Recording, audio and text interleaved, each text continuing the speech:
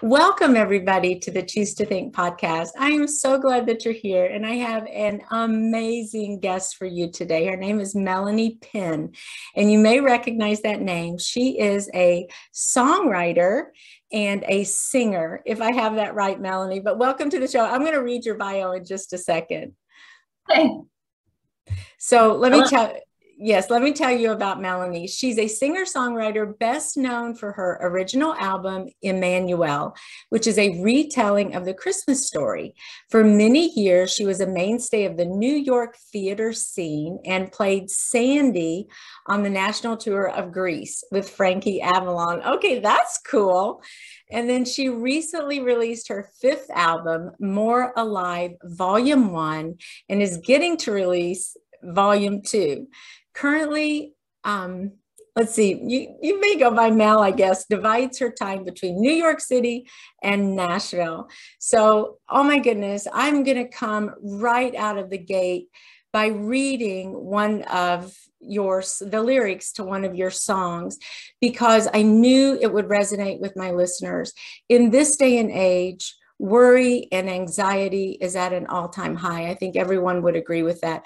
Thank goodness we're kind of coming into the spring months and there's more sunshine and longer days, at least where I live in Kentucky.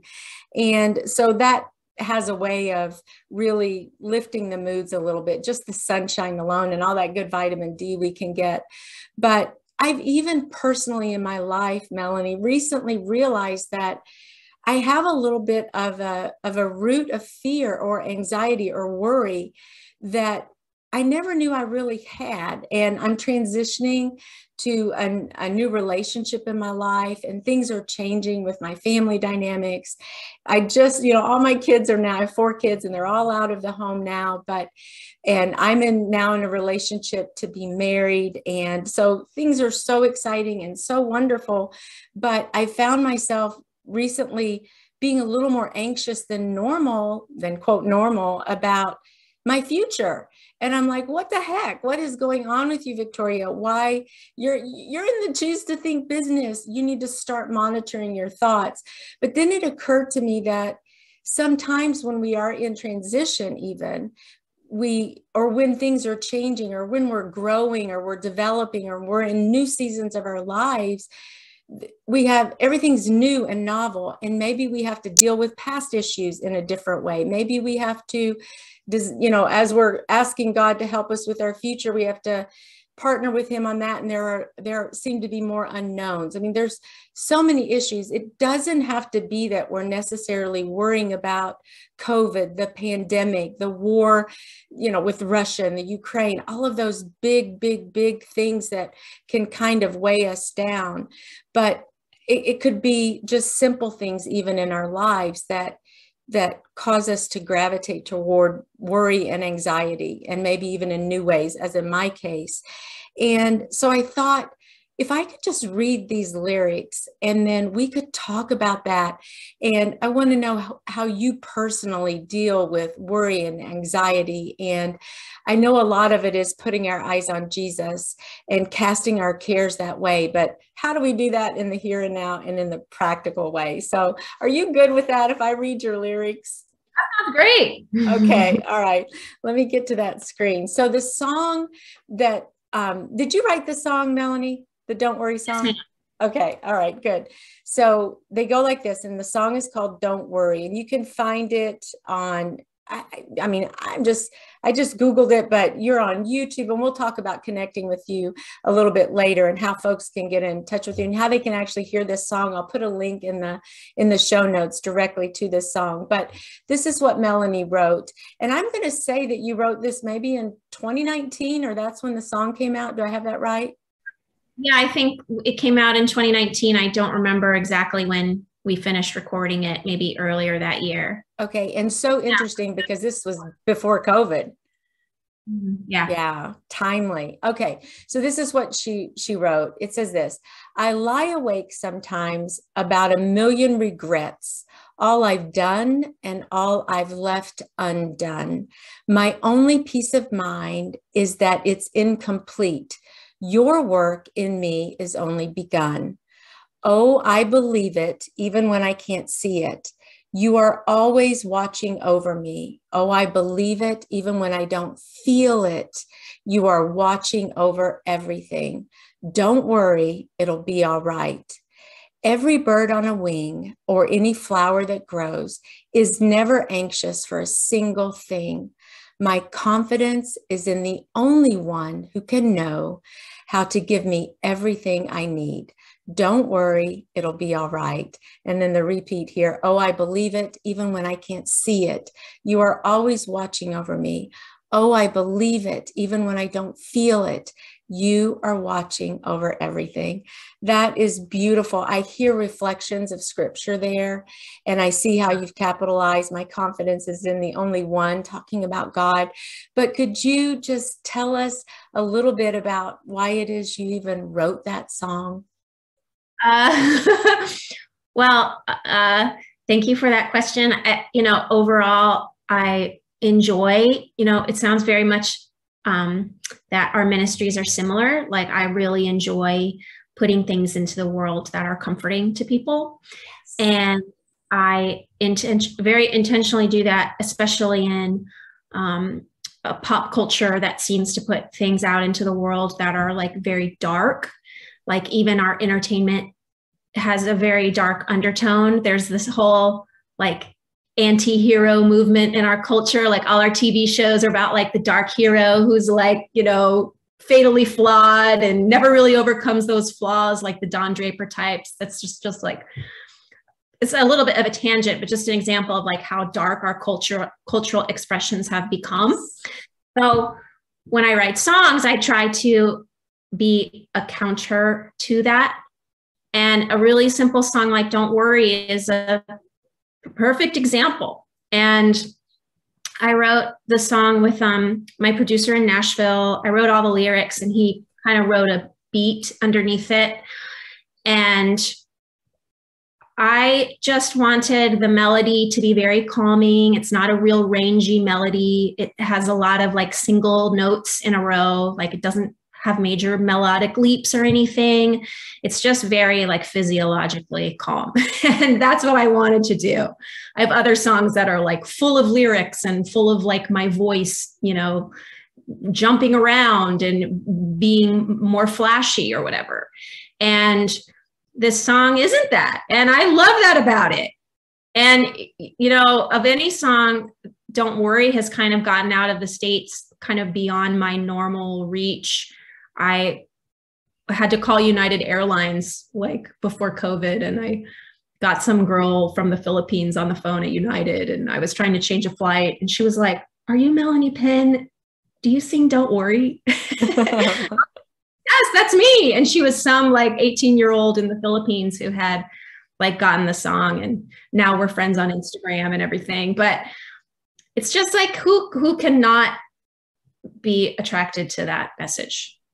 Did that message come from a personal event, or was there something on your heart at the moment? Or did you just, in all your relationships, your friendships, your industry, did you just realize, like pop culture, as you mentioned, but did you think, wow, there's a real need here for this because folks are really edgy, anxious, or they are worrying?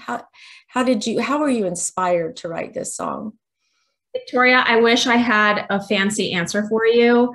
My producer texted me the beat, and he said, he texted me the beat in a little sound file, and he said, "I just had an artist decline to use this beat. Can you write something for it?" And because he had another artist in Nashville that he had written it for. And I was walking through Brooklyn, and I put on my little earbuds and listened to it, and like, boom, Don't Worry came out. There was like no forethought. I was just like, oh, I believe it, even when I don't feel it. I mean, it was just kind of popped up. That's amazing. Yeah, but I mean, you're right that the song does have scripture in it. And when lyrics have scripture in them, I think that it's not really like I wrote anything new. I just kind of accessed the eternal word that is always there. We know Christ's words are eternal. So they're kind of always there to kind of grab or like fall onto you. And sometimes it's a song.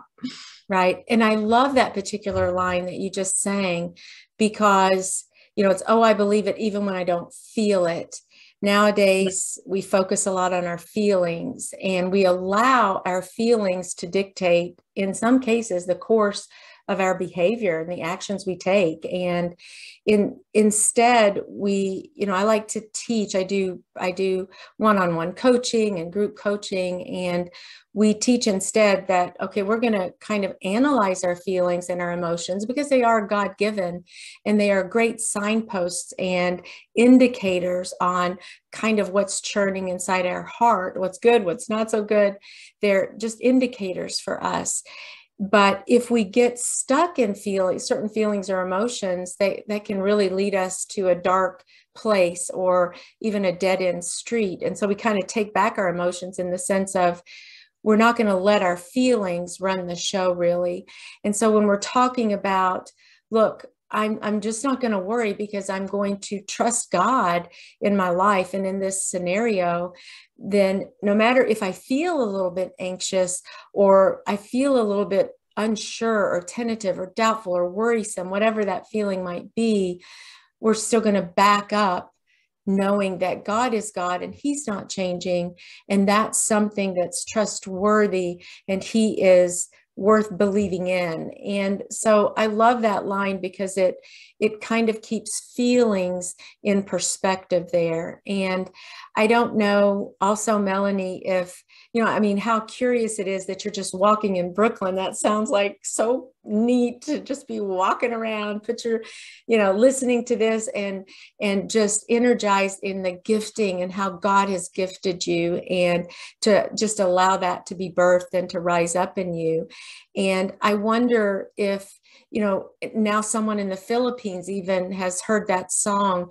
Do you get much like feedback, or do you get other feedback about the song or how that particular song has resonated with other people?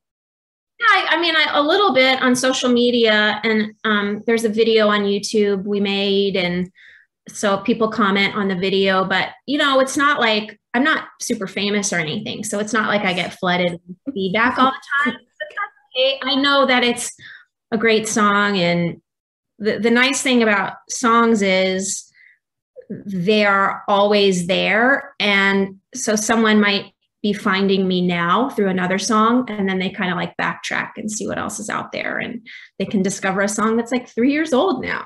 And that's the great thing about having kind of like being a little bit older, where I have like a work, the work accumulates over the years and people can find it. Right. And once they get in there, and then they can look at your song titles, and there is that theme, as you mentioned a moment ago, of offering comfort and encouragement and inspiration to others. And it's so refreshing. They resonate with the listeners, but also you kind of like, oh, that's such a good song. Oh, that's right. I forgot that in the moment, but I'm going to shift my focus now and move on to something else, and to where I can find that freedom and that kind of, burdens are lifted in a way when we shift our perspective back to some of what your lyrics are actually promoting. So good for you. And I think you are famous. I look at your channel and your listenership, and, you're impacting the kingdom, and you're working hard to do that. And I'm sure it's not really easy. I do want to know, what is your favorite song? Or could you even pick one out of all the songs that you've done, written or sung? Do you have a favorite? Ooh, that's a good question. I do love the whole IMMANUEL project, and always direct people to that. And I don't know. I'm trying to think of, do I have a favorite song in the IMMANUEL project? I just love them all. They're like my children. I love them equally. But there's something about that project that is like very sweet. It was very unexpected. I certainly never sought to make an album about the nativity or any of the people and the Christmas story. And that project kind of tumbled out over the course of a year. And it, not only had a lasting impact on my career, but I feel as though, talk about feelings, I just think that project will really outlive me and kind of go on to bless people. And I think it's truly great. And I can't really take any responsibility for it. Like, I'm just so aware that that project was a gift from the Lord, and he like trusted me with stewarding it. And, that's really sweet. IMMANUEL. Yeah. Yeah, that is so sweet. And, I kind of came into this interview like all systems go, and we went right into this song. And so I want to backtrack just a teeny bit and tell us about you and where you grew up and how did you get into singing? What's the story on that? I interviewed Jenny Owens last year and read her book, Singing in the Darkness, and such a wonderful tribute of just, it was her whole life basically, and spiritual applications, biblical applications that she kind of just wove throughout that work. And she, of course, is a singer songwriter as well. But can you share, from the very beginning to where you are now, just a little bit about yourself? I would love to know that. Sure. Very, very short version. I grew up in the suburbs of DC in Falls Church, Virginia. I always sang. I went to college to study music, to study vocal performance, which was like an opera track. And it became very clear in my college years that I didn't have a voice that was going to be some operatic, phenom. It just wasn't going to happen. And so I thought, okay, well, I'll go to New York and pursue musical theater instead, because it's just not as vocally, it's very trying to be on Broadway, but it's not as vocally taxing as opera is. And so I was like, okay, I'll go do that. And somewhere in that mix, I thought I just started to want to write songs. So I started writing songs pretty late in my life. I think I was like 28 or 29. And I had been in musical theater in New York for a number of years. And I just started to want to sing my own songs. I thought, okay, I do 8 shows a week and I say all the words that are written on the page and I sing the same songs every night. And is it possible that I could sing my own words? And that I just followed that desire down the path to try and write songs. And now that's what I do. And it was like, so I've taken a couple of detours as a vocalist, but I really am so happy where I am now. And I think if I could tell anyone who was curious about kind of striking out on their own or writing in any way, that it is not something to be intimidated by. It's like available. And, you talk about overcoming fears and anxieties. I think that the enemy puts in us these lies that are like, oh, I could never write my own songs. Like, I'm just not good enough, or I'm not like blessed in that way, or I could never do this, I could never do that.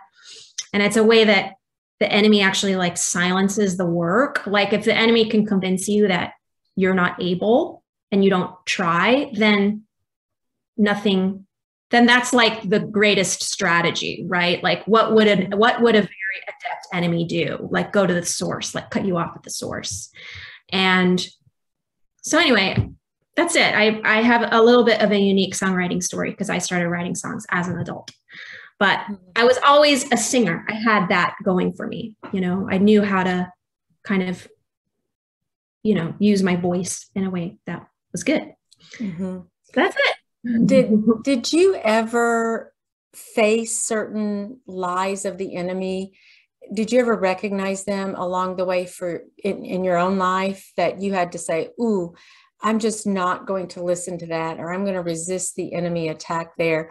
Was it ever something really deeply personal for you as you've journeyed forth? And the reason I'm asking this is kind of what you said. And it may be that a listener says, I always wanted to bake cookies, and I love baking cookies, and all my family loves my cookies, and I would love to have a little shop, a pastry shop.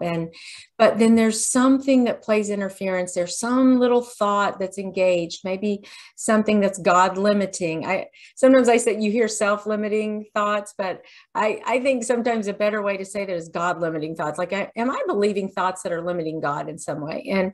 But at any rate is, there may be some dream that some listener has. We all have dreams and aspirations, and maybe we put them on hold because we've raised a family. Maybe we've put them on hold because we're always doing something else, serving somewhere else. Maybe it was a financial issue, a gazillion reasons that we could put dreams on hold. But many of my listeners are kind of close to my age, coming after the kids are gone, and now we're looking at kind of chapter 2, and what are we going to do? And so sometimes there's something that needs to be resurrected there, or some little thing that we're thinking, oh, I want to go do this. I want to start writing. I want to publish a book. I want to open my own jewelry shop. And it could be so many different things, those dreams. And for you, Melanie, you were gifted. You said, I've always been singing.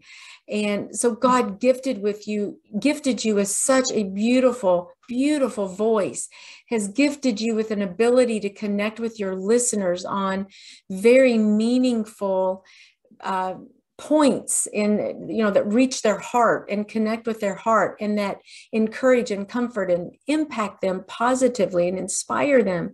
But you resisted the enemy along the way. And here you are walking out your dream, thankful to God as he's guided you along the path. So my question though, in all of that is, did you ever hit resistance along the way? Was there ever a point where you were afraid to keep going and you let that hold you back somehow? Yeah. Yeah. Okay. Can you unpack that a little bit, just so that if there's a listener who says, I don't think I can, I want to, I've always wanted to, I know I'm good at it, I have confirmation I'm good at it, I love it, I enjoy it, I lose time, I'm in the groove doing it, but I'm too afraid. So share your examples, and maybe that would encourage our listeners too. Yeah, I'm trying to think of some practical things, because I definitely struggle every day. And there's lots of days where I'm like, this is folly. Like, this is total folly. A lot of times I'm like, the math isn't breaking out. Like, the numbers aren't really working. It's such an investment to make an album. It's like, no one's buying CDs anymore, blah, blah, blah, this. Like, Spotify is free. Like, all these things, now there's shows are sort of coming back, but for 2 years we haven't had live shows. And so it's like that dried out. It's like, whoa. So there's always setbacks. I think there's a lot of good reasons to quit. Mm-hmm. There's a lot of good reasons to not do something. And when it comes to stepping into new territory, even if it's territory you should be in, but it feels new, or it's like resurrecting, like I love that you said that. I listened to a talk one time, and it talked about how when you sit on when a limb goes to sleep, like you've been sitting on your leg or your foot, or like you've been sleeping on your arm a weird way, and you relieve the pressure on that limb and the blood starts flowing again, it's actually painful for a few minutes. Like, it's so prickly and uncomfortable. But then once the blood is flowing again, you have use of that limb. Like, so it goes from like kind of being semi-paralyzed, circulation cut off, and then you relieve the pressure and blood is flowing again. But you can't get blood flowing again without that very achy feeling of the blood coming back. And I think that stepping into new territory is that kind of experience. And I can very easily get blue, and I can have very dark moods where like I really wanted More Alive Volume 1 to get onto a big label. And my producer and I shopped it everywhere. Like, we pounded the pavement in Nashville. We met with everyone. Everyone said no. I came close to a couple times. I came close to a couple labels taking it on. I had one label say, no, but we really like you. And I wrote them back and I said, I'll cover your costs. Wow. Will you just be part of putting this out? Like, that's how desperate I was to have label power behind what I was doing. I was like, cover the cost. Like, I don't even know what I'm saying. I was just kind of like throwing, I was kind of like desperate moves trying to make something happen. And it didn't. And I kind of went into a blue time after that. And you know what? But I put it out anyway, independently, and it was great. And I'm so glad that I took another step as an independent artist. I think that when those setbacks happen, if you just look at the facts, you can quit, but there's always so much more going on than the facts. Like my mom says this thing, facts don't make something true. And like all the labels in Nashville rejecting my last album didn't somehow make it true that the album wasn't worth putting out. Amen. It's like, as godly people, we have a supernatural responsibility to like look beyond the facts and look at the entire truth of what God is doing and be willing to accept that what we see is not all the truth there is. Like that's just fundamental to believing the gospel. So I think that's like really important, like not just looking at the facts, like looking at what the truth is beyond the facts. And then for lies, and I'm talking too much, but when something comes in like a fiery arrow, like a dart into my mind, like I try to listen to the grammar of whatever that thought is. So like sometimes the grammar is this is so stupid. This is a waste of time. So there's no personal pronouns in there. Like who's saying that?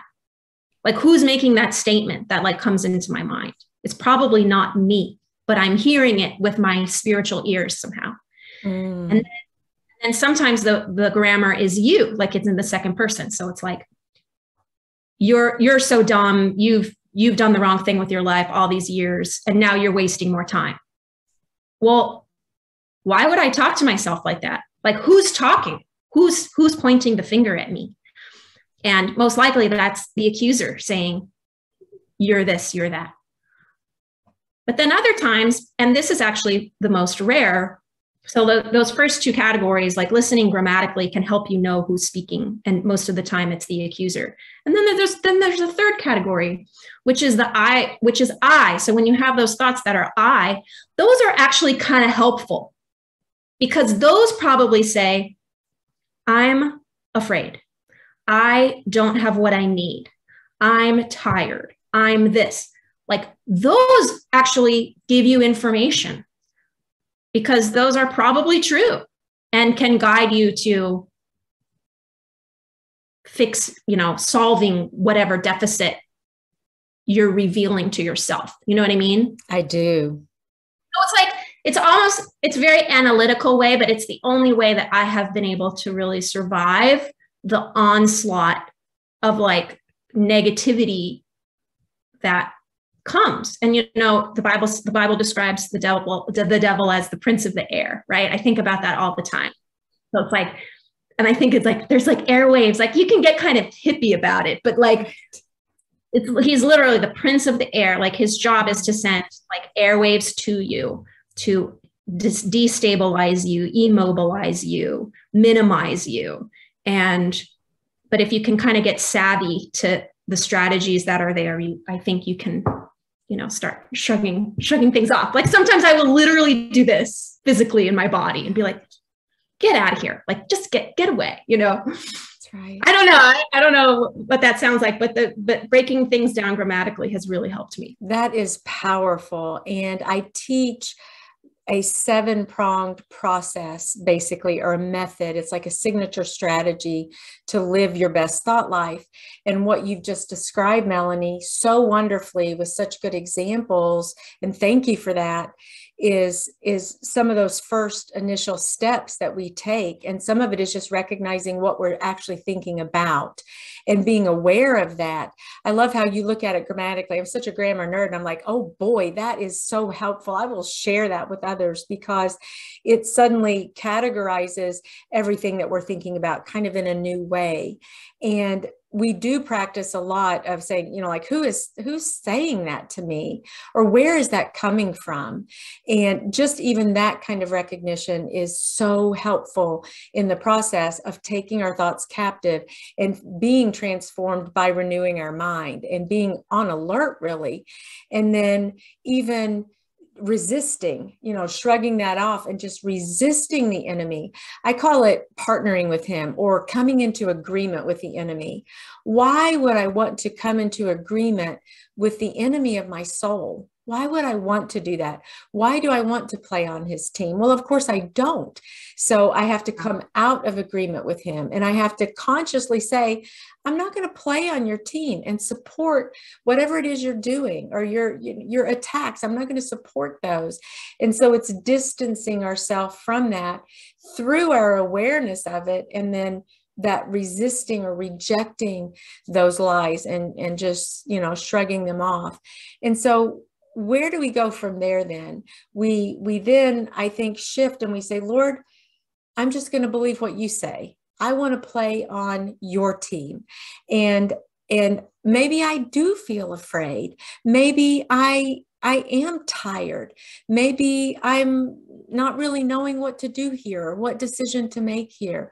But suddenly we push back to God, recognizing and confessing just how we feel. Even if we have an area of unbelief, we can confess that. Just like the gentleman who brought his son and said, Lord, can you heal my son? And Jesus responds, can I? And then the man says, the father says, oh, I'm sorry, help me with my unbelief. So we can even confess those areas of unbelief to God. He already knows them anyway, but just acknowledging them and recognizing them, and then asking for his help and depending on him. So I think in the backdrop of your being a social figure, a celebrity, a singer-songwriter, putting yourself out there, putting your, everything, you're pouring yourself out for others. Somewhere along the line, it seems to me that you've grounded yourself in knowing that God's called you to do this, and you're just releasing the outcome to God and not getting caught up in analytics, the numbers, everything that doesn't weigh up, and the number of likes or who shared this or what viewer said this or commented. We have to kind of keep that in perspective. But what I hear you saying is that you're still being persistent. You're still showing up.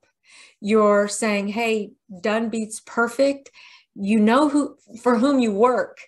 I like to think of my work as my worship, and I picture myself under the yoke of Christ, and he's the real leader of the two. And so I'm just kind of under that yoke following him. And I see you doing all of that. I know it's not easy, and I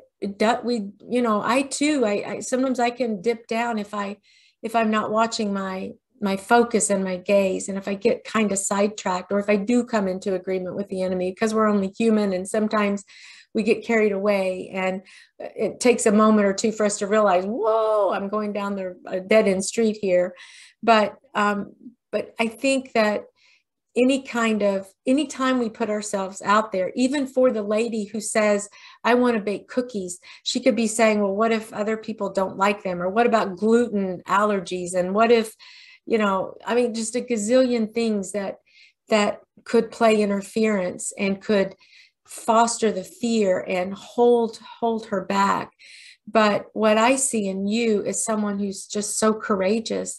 You're boldly living your faith, releasing the outcome to God. And I can't think of a better place to be than right there doing what he's gifted you to do and enjoying that as much as you can, and then hoping and praying that it blesses someone else. You're serving and you're pouring and you're contributing to the kingdom in really marvelous ways.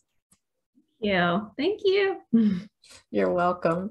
Well, tell everyone, Melanie, how they can contact you and how they can reach you.